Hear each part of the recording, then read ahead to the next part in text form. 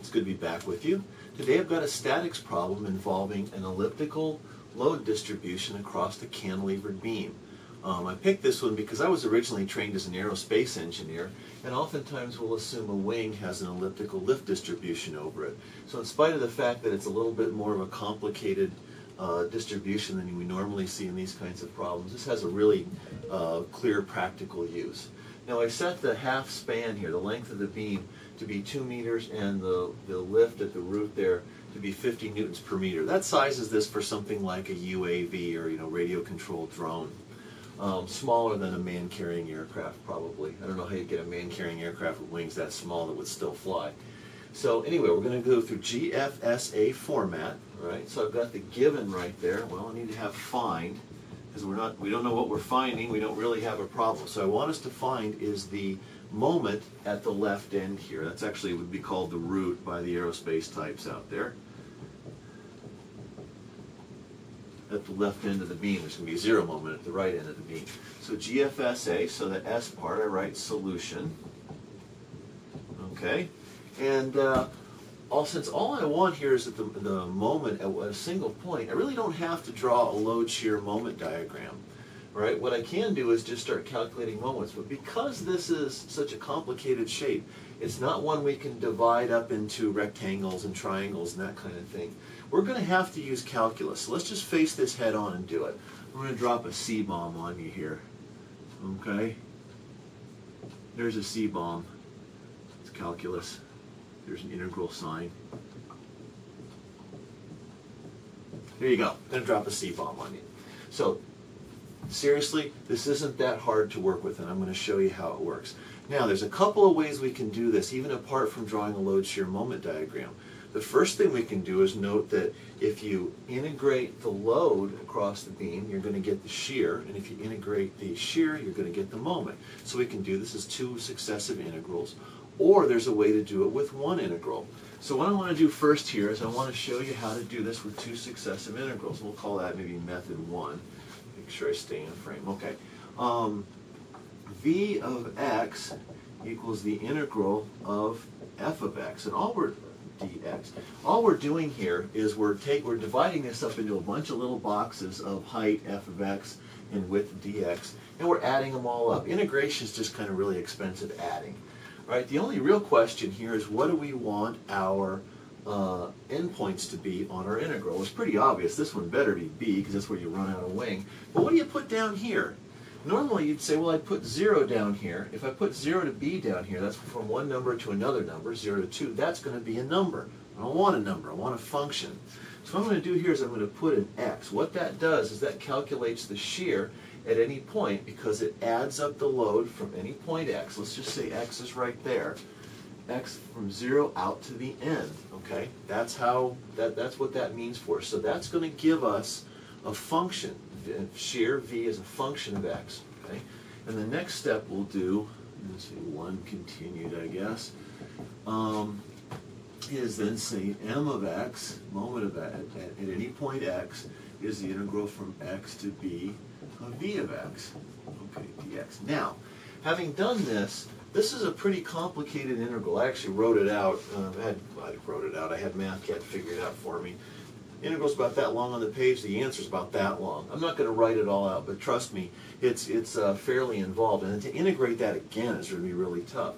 I did this in MathCat, so I never did actually explicitly figure this out. I had to do this numerically, and that's the way to go. What I found out is V0 is shear at the root. That's going to equal the total lift, okay, the total upward force added up across the wing. That's what this is right here. If I put a 0 to b, I'm going to find out the total area under this curve. Okay, that's going to be this, and that turns out to be 78.54 newtons. Okay, so the next thing I can do is put 0 in there and find out what the moment is at the root. And let's see, the moment at 0 turns out to be, let's see, 66.67 Newton meters. Okay, this is how to do the answer one way. Now, I didn't actually write all this out, so I'm assuming we're doing this on a calculator or MathCAD or mathematic or something. We're having some software do the number crunching for us. Alrighty? So that's method one. Now method two is to do this and say, this method two there. Okay, I'm going to actually draw my load shear moment there, or my free body diagram. I didn't draw a free body diagram before. I'm not sure that was, I wasn't quite following the rules there, was I? Okay, here's a free body diagram, just to make sure I won't go too far without drawing one. There's the reaction moment, and there's the reaction force at the root, where I've cut it free of the structure. Well, if I want to figure out the moment due to a little one segment out of this, what I could do is this. Okay? In fact, I'll even make that dotted. All right, that little bit right there, that's part of the area under the curve, okay?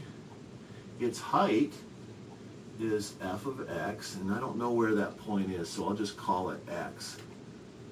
Okay? The height of that little tiny box is f of x. What's its width?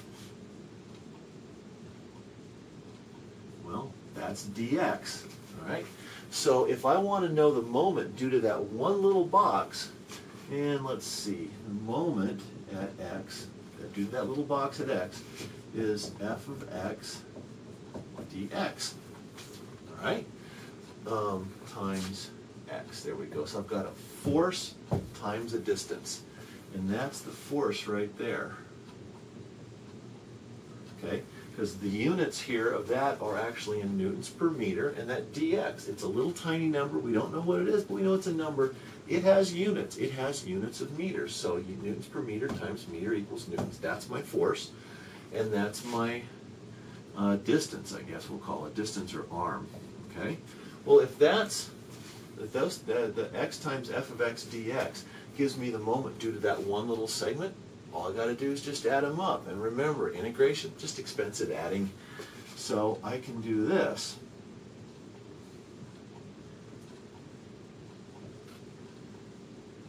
I'll get myself out of your way here in a second. Okay? What I can do is say distance times force, f of x times dx is a force times a distance. Add all those little dx's up, cross the wing from 0 to b, and I'm going to get a moment. Okay, I'm going to get a number now. And that also turns out to be 66.67 Newton meters. Okay? So that's more direct than the other way, where I integrated force to get shear and then integrated shear to get moment. Right? Now, it turns out there's actually one more way that is, I'm not sure you'd do it this way, but you can. Okay? Moments of force times the distance, right? If I know the total force here, and I know where the centroid is, I'll draw the centroid up here. I'll call that x bar. That's the x location of the centroid.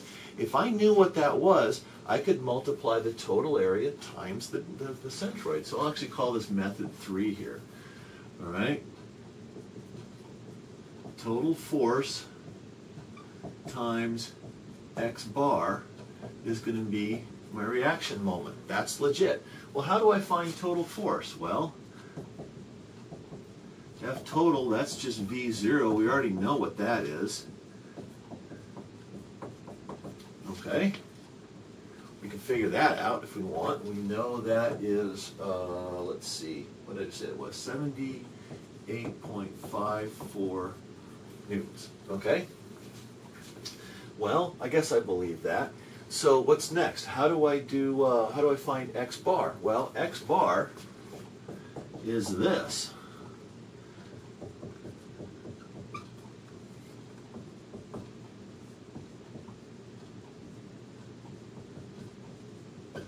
Okay, it's moment arm times area integrated, or moment arm times force integrated across the beam, and divided by force integrated across the beam. We already know these. That's V0, and that is M0. We've already figured all that stuff out. You figure it out, you get 66, you get, let's see, right, 0.849 meters. And it turns out 0.849 meters times that equals 66.67 Newton meters. So there you go. We've gone over 3 different methods for figuring out that reaction moment there. One thing I didn't do. Remember GFSA, given, find, solution. Never wrote down my answer. So let's do this.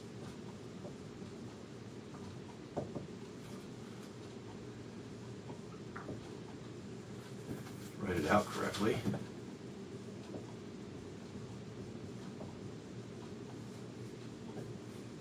There we go. Finally, I got it. So there you go. Figured out the reaction moment due to a fairly complicated load distribution across the wing. And this could be anything now. Now that we know how to do this generally using integrals, this could be anything. It's not so scary anymore. The process is going to be the same even if we change the formulation of f of x. We've done 3 different ways and we come up with the same answer all 3 ways. The answer is 66.67. Hope this helps, and I'll see you next time.